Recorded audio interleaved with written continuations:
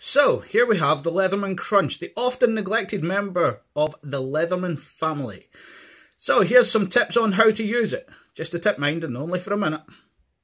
So, for our tool-tailed extravaganza today, I'm going to show you two things. First off, how to open a bottle of beer with the Leatherman Crunch.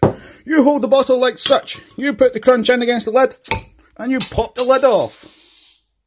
Next, we're going to show you how to open a tin with the Leatherman Crunch. You use this little bit here on the back of the pliers. You hold your finger there, you take a good grip, and there you go, one open tin. No sweet corn was harmed in the making of this video. A quick bonus for the fanboys. Here is the camera stand, sponsored by Leatherman.